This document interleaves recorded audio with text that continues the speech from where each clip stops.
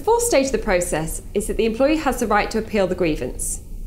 They can either appeal if they don't agree with the grievance decision or the way in which the grievance has been run. If they would like to appeal, they must do so in writing, setting out their grounds for appeal. The grievance appeal should be dealt with impartially, so if possible it should be dealt with by somebody other than the person that dealt with the initial investigation and grievance meeting.